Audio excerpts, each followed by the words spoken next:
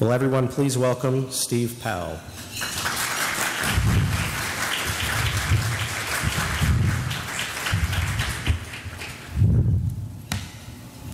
Thank you. Architect-led design build. You never change things by fighting the existing reality. To change something, build a new model that makes the existing model obsolete.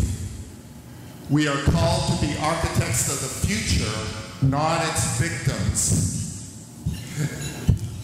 These two quotes are from about 50 years ago from Buckminster Fuller, the genius that invented the geodesic dome. It sounds like it's a TED Talk topic that was given last week, but this was a comment regarding the state of the profession over 50 years ago. In 2017, Barbara Bison in the online magazine Design Intelligence kind of shook up the profession when she wrote an article entitled Future of Architects, Extinction or Irrelevance. That really shook up a lot of the firm leaders in our profession. And I'm not going to read very much today, but I needed to read this. Architects have limited impact.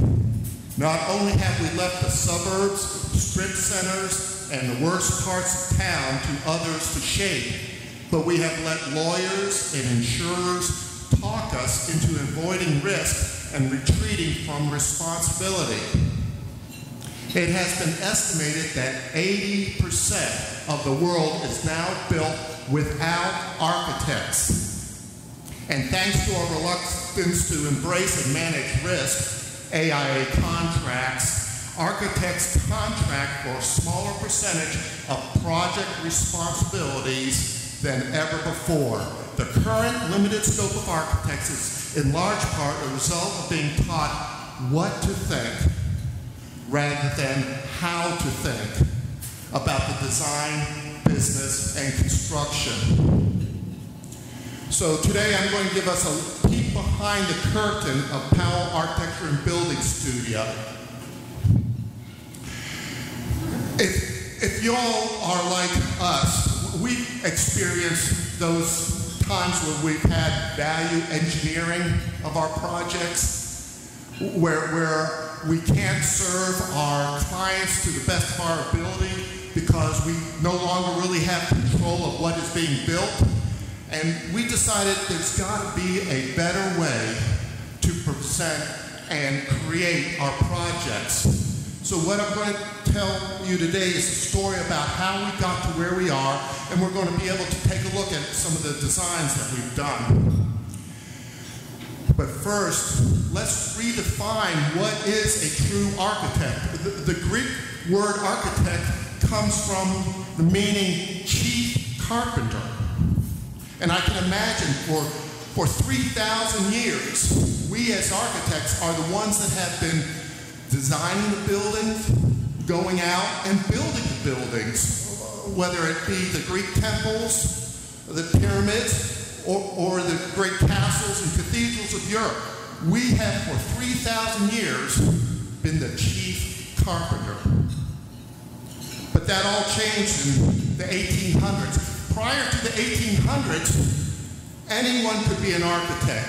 If you had the desire, the study, if you studied under apprenticeship, a mentor, if you read and had a patron that we call them clients now. If you had a patron to hire you to do the work, you could be an architect. That changed in 1857. What happened in 1857? The AIA established. Now I'm very pro AIA. It was mentioned, you know, I'm the president of the Middle Tennessee chapter. I'm drinking out of an AIA water mug over here. So I am pro AIA. But in the 1800s, 1857, there was a split. Now we have the gentleman architect and the makers and tradesmen. We split our chief carpenter definition of an architect into two brands.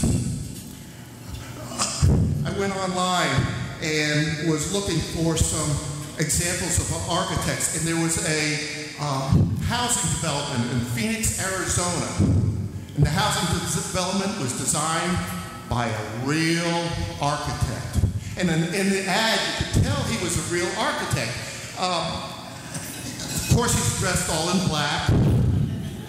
And I'll make, yesterday I was at an AIA meeting, and I was dressed mostly in black. The real architect, you can tell by his $1 million watt smile. And in the advertisement, there's a glow around him. And the individualist around the office also wears all black. And there's a real contrast now to the makers team, who is wearing the hard hats and the safety vests. Well, our journey into architect-led design build started about 13 years ago. We were, like most of you, a design-only firm. I've been an architect for many years. We got a project to renovate an old, nasty house, which was turned into a hair salon, and we were going to turn it into a dental office. And I'll admit, we got a little carried away. We did a lot of 3D gymnastics, a lot of skewed walls. We really did a pretty elaborate job of designing the project. But it was a design, bid, build project, and a friend of ours was a general contractor. And what happened is every day, in the project, unfortunately, was about 4 blocks from our office. It was too convenient. So every day we're over there helping the contractor figure out how to put our design together. We got to the point that we were even helping him figure out means and methods of construction against all AIA contracts. So at the end of the project, we somewhat naively thought that if we're going to spend so much time on site helping the contractor build these projects, why don't we build them ourselves? Started out as a simple proposition. When we started to talk to some other architects about our idea of building the building ourselves, we said, well, what about that natural conflict between the contractor and the architect? The balance because of the tension, who's going to watch out for the good of the owner? Well, I call that the Hamilton dilemma, because if we as architects have the ethics, the training, and the heart to see the whole project, and we have to watch out for the health, safety, and welfare of the public, can we not have the ethics to be the contractor itself? When you go buy tickets to Hamilton, are you concerned that Lin-Manuel Miranda is going to do a less job because he not only created and wrote the play, but he's now starring in it as well? So that's a false presumption that we as architects have to maintain, that tension with the contractor to get our projects built. So we looked at the AIA's approach to teaming with an architect. Teaming architect and a contractor together and presenting a unified team to the owner. Well, the AIA comes up with some good, low risk, the pros, the contractor may help you with marketing. I don't know about you, but in the 30, 40 years that I've been an architect, not many contractors have helped me with marketing. They're all my friends, too, in town. They say the general contractor can be a financial source of security, and the GC gets better deals from the subs. Of course, the general contractor gets better deals from the subs than an architect typically would. They're hiring them all the time. That's where the cash and money's coming from. The con the AI mentions with the teaming approach is it's hard to explain to the owner, and I've had to do that before, where you explain to the owner that, yeah, I'm leading the project, but I'm not really building the building. Well, the owner wants to turn around and say, let me talk to who's really building the building, because that's who I need to communicate with. I've worked with a number of firms, and the teaming approach always comes down to splitting the profits of the project. If the contractor does the work and the architect does the work, who's making the profits and who's actually going to keep the profits? So that one point really has destroyed many teaming approach projects. So we thought some more, and we thought there's got to be a different way. The typical architect, contractor, owner relationship, there's a wall built between the contractor and the architect so that communication is stymied. In our book that we've published on our work, we use this diagram with all the wiggles because we know in many of our projects, consultants and subcontractors end up communicating with one another. The wall that we have to build between people to maintain the RFI, request for information process, just slows everything down. So we thought, well, if the better way is to bring into a single entity, one entity that has both the architecture and the construction. And with our training as architects and our ability to solve problems, to communicate, who else is in the best position to be in that singular central role of having a building built? And then all the round consultants and the square subcontractors all have a single point of contact, and that is the master builder, the chief architect. So with that approach in mind, our next step in our office was to say, okay, are we ready to take this risk? Because as architects, we're trained to avoid risk. Gee, we don't talk about job site safety. We don't make any guarantees. That's what the contractor does. We have architects, we do general estimates of the construction cost of the building. And I love this one. When I visit a job site as an architect, remember, I'm only looking for general observation. So we've limited our liability as an architect. But if we're going to be a single source for the owner, we're going to have to accept that we take full responsibilities. Sometimes we have to guarantee the price. I'll tell you, typically we work cost plus open book, where everything is disclosed to the owner. So rarely in our firm do we have to guarantee a price. But we have done a couple of projects with the GMP.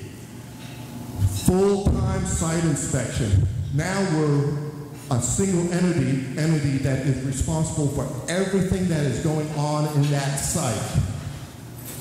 So we have full liability for design and construction. Had a good interview discussion with Peter Gluck Plus up in New York. I look to them as our mentors because they're doing fantastic work as architect-led design build firm. And Peter told me when I was asking about risk, he says, there's no such thing as getting rid of risk. We as architects want to eliminate and have no risk. He said, control your risk. And he gave me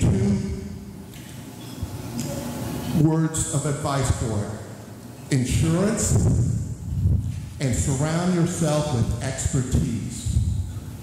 So that is how you can control your risk and just accept the fact you're never going to eliminate it.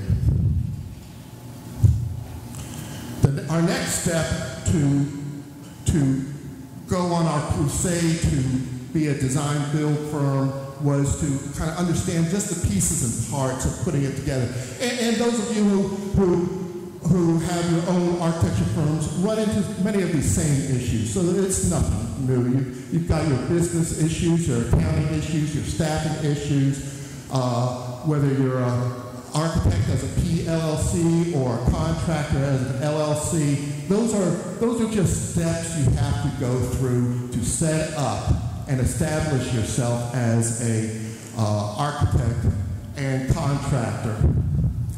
And realistically, this step of going through these operational issues took us about a month and a half, 2 months to set up. We got our accounting software together. By the way, I was advised, and it turned out true, contractors are really accounting firms that happen to build, because they're constantly tracking costs and manpower and the building issues. I want to mention, though, one of the unique things that challenges us as master builders is the staffing, because you have to have the combination of the creative architects plus the detail-oriented project managers plus the business-minded people all working together in harmony.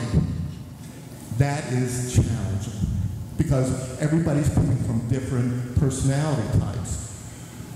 So as we started into this process, the firm culture and what we wanted to be as a firm, at our heart, what kind of firm were we, was one of the most critical decisions we made. Contractor's exam. When architects think of the exam, I don't know about you, I get night sweats from the process I went through for the architecture license. It is not like that. The contractor exam is administered by a third party. You can go to a testing center, take the exam. It comes, in Tennessee, it's 2 parts, the law section and the construction section. And here's something I didn't realize until I got into it. It's open book. They tell you what books to buy. They tell you what books you can take into. Every question is somewhere in those books. So, a little thing, you can take the 2 parts, split them up because it's a long day to take it all in one day. But here's my advice, even if you are not going to consider pursuing becoming a master builder, study and take the contractor's exam. I've become a better architect having gone through that process. Like many of you have become better architects by going through the process of the architectural license exam. Oh, you also know right away before you leave the building whether you passed or not. So we've gotten all of our pieces and parts in place. We've got our business set up. We've got our commitment. We bought our insurance. That took about 7 months to do. It was fairly quick. As soon as we had it all set up, our first client comes to us. They had a restaurant, bar in East Nashville, about a half mile from our office. And they said, we didn't even have to market them. They said, with our experience in the past, we don't want all this infighting between the contractor and the architect. We want one person that we can come to if there's an issue. So we did the 308 bar project. It was a nasty space. There was shag carpet glued to the walls behind the drywall when we did the demo. The The project value was about $300,000, so we knew we weren't taking a tremendous risk in our first trial attempt of design build. And believe me, we learned a lot of lessons on this first project. I learned how to sweep a job site. I know how to work a broom now.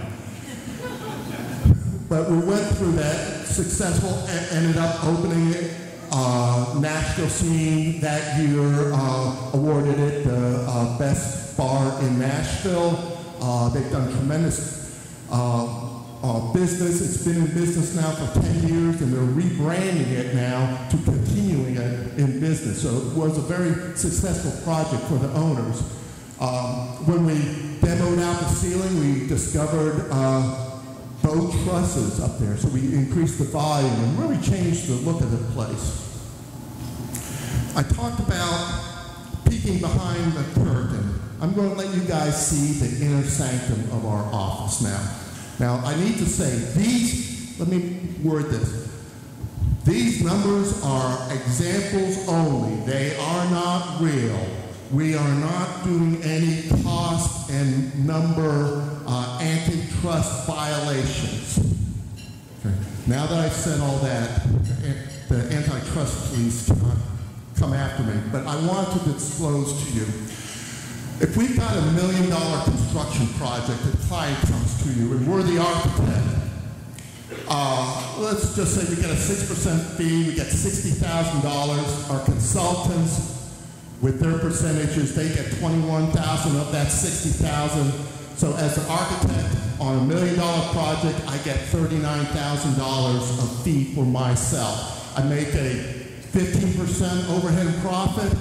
I made $5,850 on that $1 million project. Okay, I'm on the design build team.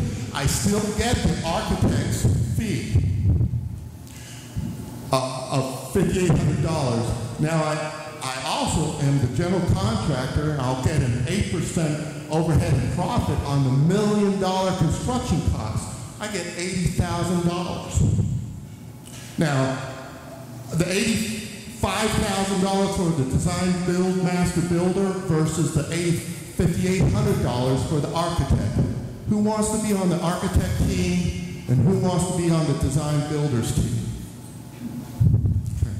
Now, remember, with the overhead and profit too, a lot of the superintendent costs, management costs, are actually rolled into Division 1 of the construction contract.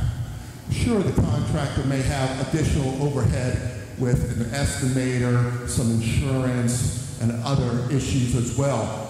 But you're going to compare $85,000 to $5,000. Okay. Again, these are examples only, not real numbers, okay, for antitrust purposes. So that was our first project. We survived it and about broke even. We decided to go full speed into design build work. And we have our second edition of our book now that we give all of our prospective clients. And in it, we list out the design and construction sequence, and everybody's used to the pre-design, schematic design development, construction documents, permitting. But what we do is then we budget all throughout the project. In-house, our estimating team budgets the project, so we are designing the project throughout the entire process to the client's budget. So when it goes out to permitting and bidding to the subs, we're within 5% or less of the actual final construction cost. So there's no surprises for the client, no value engineering, because we've done it throughout the project. Our firm is very flat in its organization. We've got 5 partners. It was mentioned earlier, we've got architecture, the director of architecture. Katie Vance is our director of interior design, who was just awarded the State of Tennessee AIAETN Designer of the Year Award for her interior design. We have Chad's in charge of construction. Luke does management and business development, and I do a little bit of everything. We have 7 in our design and interior staff. We're growing. Our construction staff, we have 8. That includes superintendents and estimating. And we have 2 office accounting staff. My wife Sharon is our office manager and handles the front desk. Plus we have a part-time bookkeeper that comes in once a week and an accountant that comes in once a month to check all of our books and make sure all of our taxes and everything is done correct for the year. I mention all that because we are not a large firm and we've kept it very flat. And that is part of the firm culture that is so critical that I mentioned earlier. We use the word studio in our name, Powell Architecture and Construction Studio, because we run it very much like the studio you would see back in school. We're probably as messy, as noisy, and disorganized at times in our office. And by the way, the white building in the foreground is our office. We're outgrowing it now, but this was a half a city block in downtown Nashville. It's actually in East Nashville. That used to be a Fluffle mattress factory. We've redesigned, reworked, and rebuilt the entire half city block, and we have our office in the corner of it. I will mention that in 2015, we did $2.1 million in gross billables, architecture and construction when we were first starting out doing our design build. In 16, 4.5. In 2017, 6.2. 2018, 14 million. This last year, we've done about 19 million, and for 2020, we have about 30 million on our books. So we're almost doubling our revenue every year for the last 5 years. This is a typical project that has come to us, and it really shows the attributes of being a single source design build firm. This is an old boiler room of a laundry factory in downtown Nashville that lay dormant for about 20 years. Nobody knew what to do with this place. It was in the middle of the building, had 85-foot tall, clear height to the roof. It included the bottom portion of what was the largest freestanding smokestack in southeastern United States, and there were 5 levels to the space.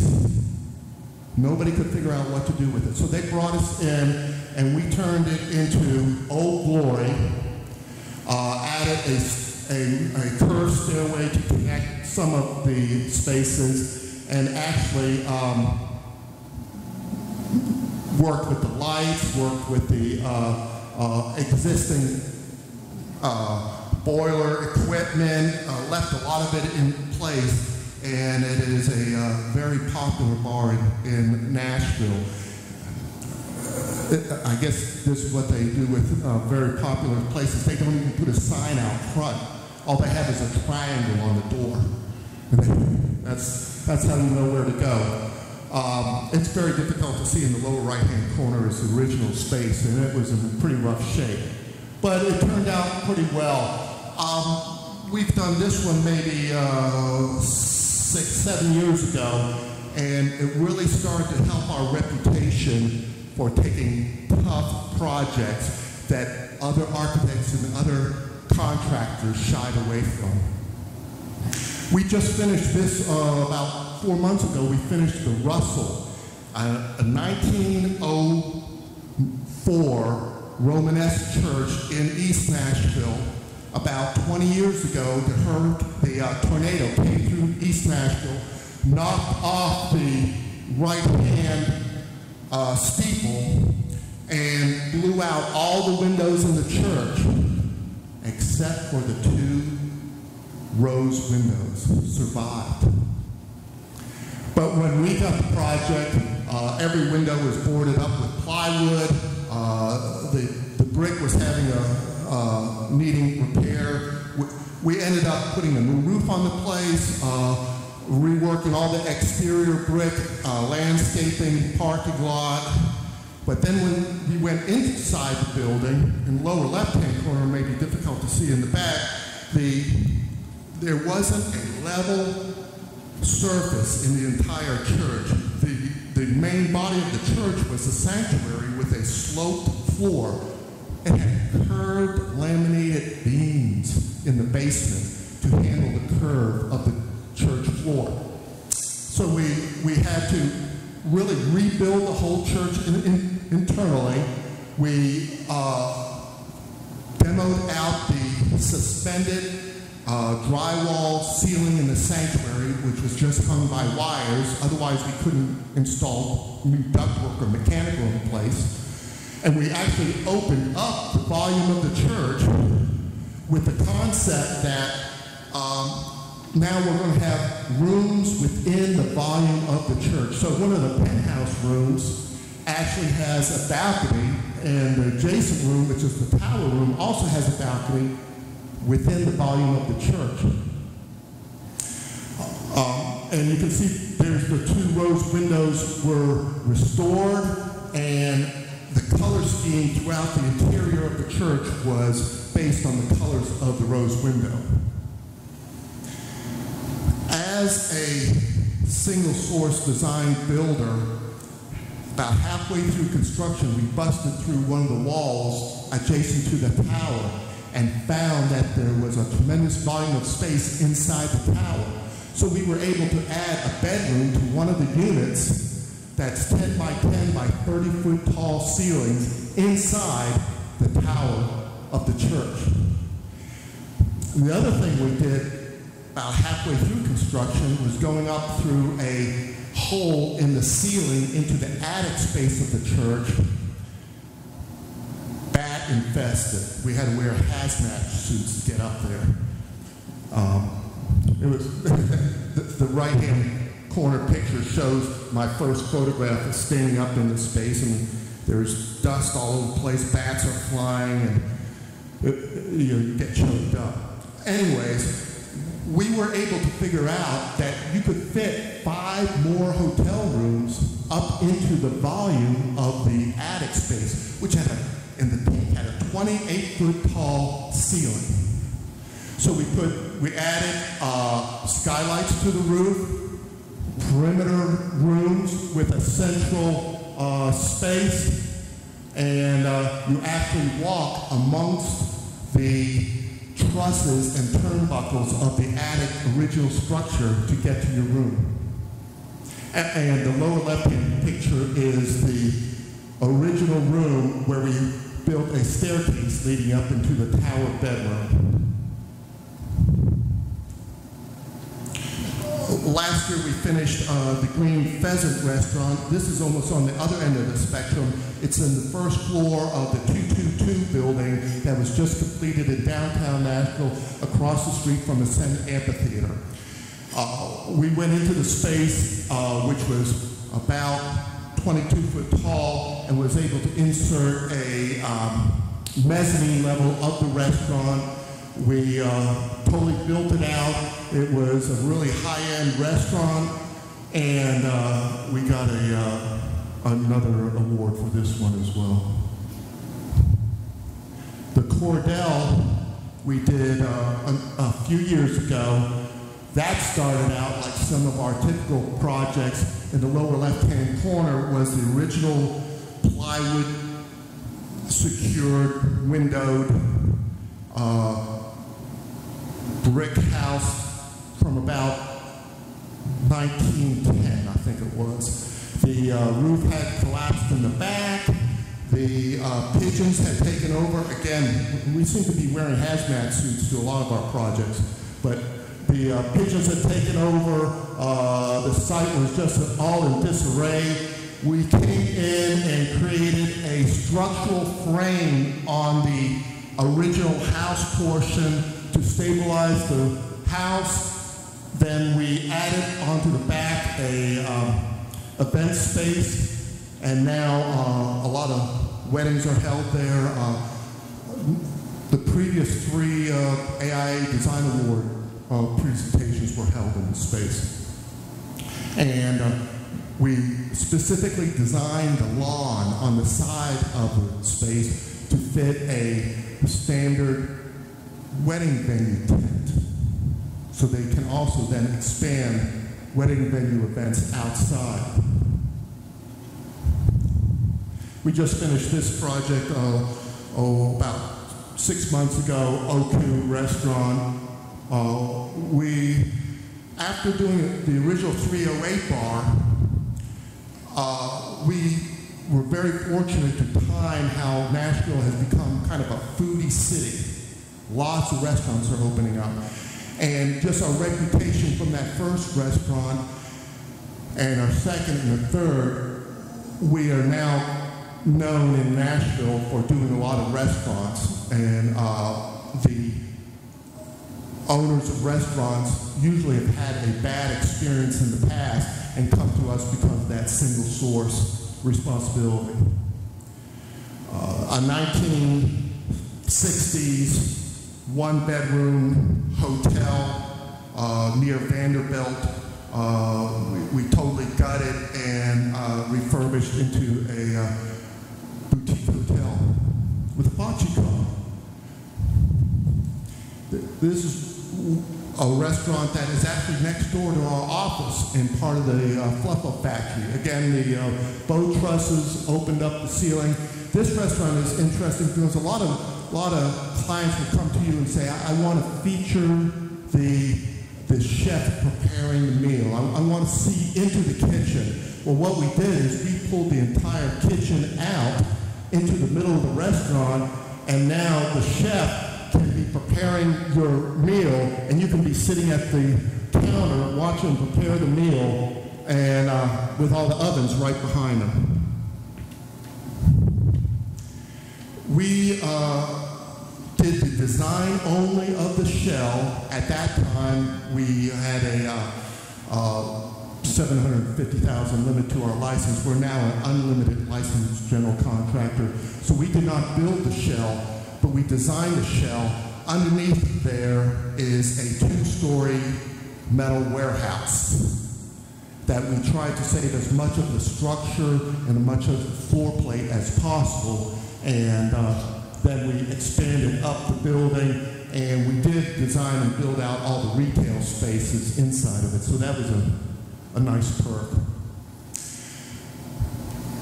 With all those projects done and preparing for this talk today, I'm thinking, okay, what's the marketing? What have we done from a marketing standpoint to get this ball rolling? And really, I think the key of offering the single service to the client has been our strongest attribute, because a lot of our clients have come to us, they call us because they know on their past project it was nothing but the architect and contractor pointing fingers at each other when things go south. So our pitch to our clients are, if something goes wrong, there's only one, you only need one finger to point to, and then that will handle all your situations. When we talk with other firms, when we're interviewing for a project, which is rare, fortunately they come to us, but every firm likes to tout we're good designers. If we weren't architects, what would we be? Everybody is a good designer, so you have to have a strong story beyond, hey, we're good designers. And I think the story of master builder really resonates with our clients. We do, and like everybody, we do the typical marketing tools. We have our book, we have our online presence, but it's mostly reputation, word of mouth, and previous clients recommending us to other clients that has been really our source of most of our work. If I had to do it over again, yeah, I would do it over again. And I try to look at pros and cons, and every time I listed a pro, there was a con aspect to it. Every time I listed a con, there was pros. So really, they're the same thing. The pros and cons, yes, we have greater control of the whole process, but that's also then greater responsibility for that process. So we enjoy that. Financial reward. Yes, there is greater financial reward being the master builder single source. There is risk involved. You know, and I'll go back, the risk involved in being the architect as well. You know, you can have a strong contract, but if I have a stronger lawyer, I'm going to break your contract and go after everything that you own. You know, so it comes back to taking responsibility and controlling the risk. I like this. It's a lot of fun. It's a continuous, lifelong learning. I'm still learning after doing this for a number of years, and I think that's really a strong point that I hope everybody takes to heart, that whether it's taking the contractor's exam for the experience or trying some new project delivery methods or trying some things in your firms, life is a lot more exciting when you're continuously learning about something.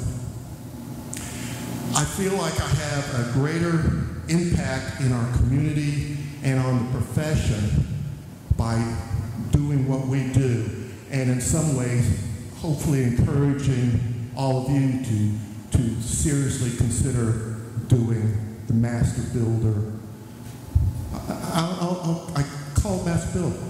Be the architect. Be the chief carpenter of your projects. Back to our first slide, we can no longer afford to be reactive after the 2008 recession that hit, I think, everybody very hard. Hit hard in Nashville.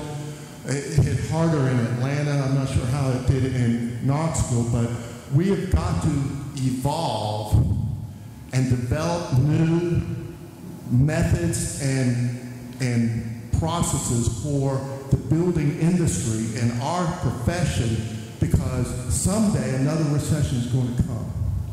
And how are we going to react to that? Finally, you know you've made it when you get your name on a dumpster on a job site. And you go around and you come up to this and then, okay. I'd like to thank you for your attention. Is there any questions?